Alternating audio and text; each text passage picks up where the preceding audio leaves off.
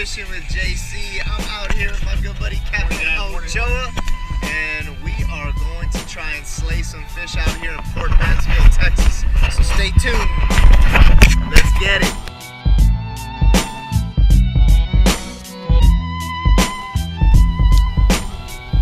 If you ever run into a school of fish and there's a lot of bait fish, it's a good time to throw a paddle tail. Get those vibrations going, mimics the bait fish. Then you just work the speed of it and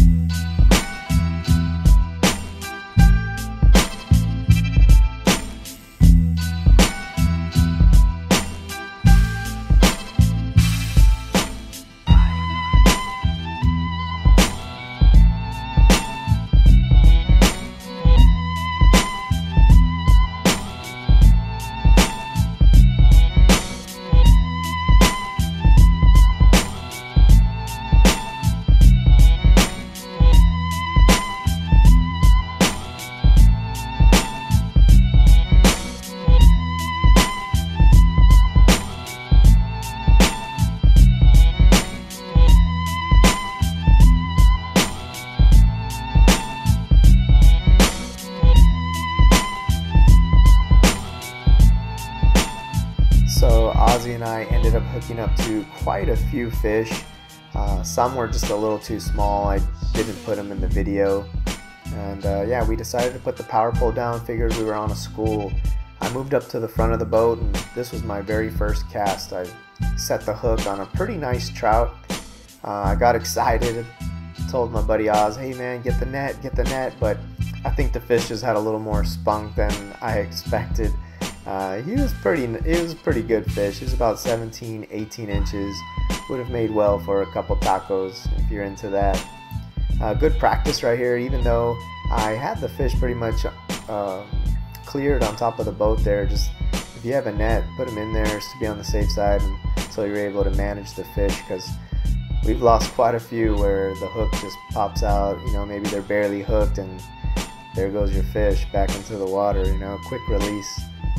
And yeah, while I was getting the hook out, that Kelly Wiggler paddle tail, my buddy Oz ended up hooking up to a trout too. And yeah, like I said, we were on a little school. So sometimes you just gotta drop the power pole and see if you can hook onto the big mama or big daddy. And yeah, so it's just something we did there. We fished that spot for a little bit longer. We ended up catching quite a few more fish.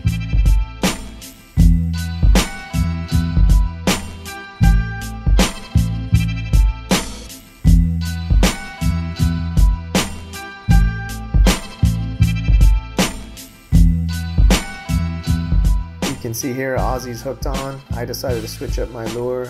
I went with a home wrecker paddle tail in the baby trout color, and we got ourselves a double. So Oz was hooked onto a trout. I hooked onto this trout, and what I didn't put in the video were a lot of the other fish that we had already caught. So we already had a cooler full of pretty much specks. We didn't catch any slot reds that day. And yeah, this one was about 16 inches on the smaller side of the slot, probably even 15. But I just decided to take a picture and let him go. It was a good day on the water. We caught a lot of fish. We were really scouting some new spots, and it worked out. We caught a lot of fish. So I hope you enjoy the rest of the video.